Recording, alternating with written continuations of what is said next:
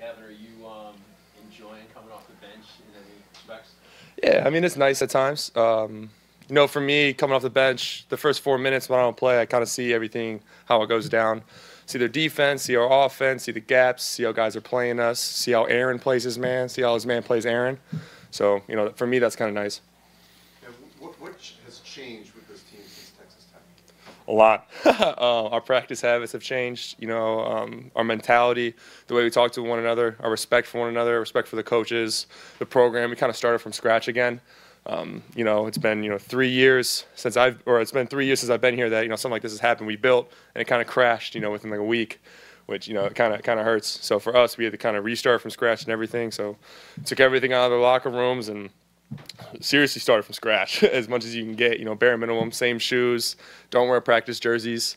We wear regular T-shirts. We don't wear Northwestern, so we really started from scratch. How do you explain, after everything that had happened, that you had to go through that? Yeah, I mean it's tough. To go from a 40-point loss and then come back, it's tough. So for us, you talk about like how our team practices, or? Well, just how do you explain?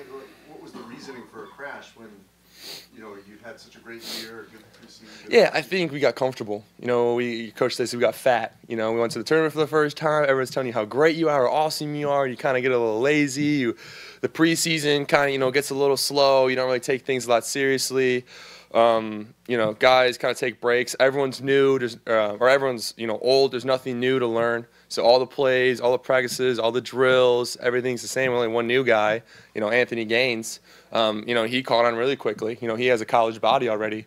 So for us, it was almost like a cakewalk, kind of thing. And the coaches are like, they just want to play. They're ready to play. And then we thought we were doing all right, and then Texas Tech exposed us. Still are just going with the plain tees in practice? Yes. Is that the plan for life? Couldn't tell you. As of right now, it is. I kind of like it. Honestly, I like the T-shirts, a little more baggy, a little lightweight. Doesn't really hold your sweat in. I look good in a purple tee. So. The ball movement was great. I think we're finally getting back to how we played last year. A lot more assists and turnovers. Our offense is much better when we're moving the ball around. And we're getting easy shots, a lot from inside out. I don't think we're just not the type of team that's just going to break you down, all 5 people, and get their own shot. I mean, we can, but that's not when we're at our best. What are the things that stand out to the way you guys have played since that Texas Tech game? We're just playing a lot harder. I think Texas Tech, I don't think they were better than us by any means. I just think they played so much harder than us. The level at which they play, is similar to like a team like Michigan State. Just plays so hard, every second, every minute. And we couldn't match that day. And it was a real eye-opening thing because playing hard is something that you shouldn't have to coach. It's not something that, that's not like a talent. You don't have to, be born to play hard. And that's something we always pride ourselves in, playing harder than everybody else. And they really played a lot harder than us. And we've just been trying to – obviously there's stuff we can do. We can make shots. We can play defense better. But as long as we're playing hard, I think, all the mistakes, they can be covered up.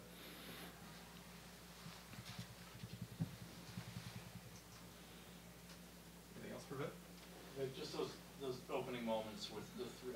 Did you feel like you guys just couldn't miss at that stretch of the game? Yeah, it felt good.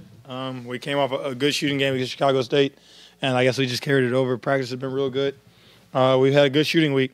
Hopefully we can keep carrying it into Saturday. When you're on the floor for 7.5 minutes and they haven't got a field goal, do you guys sense that? Do you realize that much time has accumulated? No, but we definitely know that we're in a good defensive state, that we're really locked in. I think we do a good job of scouting, knowing exactly what the team wants to do offensively. And at the end of the day, the team, once we blow up their initial set, comes down to one-on-one defense and being able to guard one-on-one and in gaps and in plugs. I think we're doing a lot better job of that.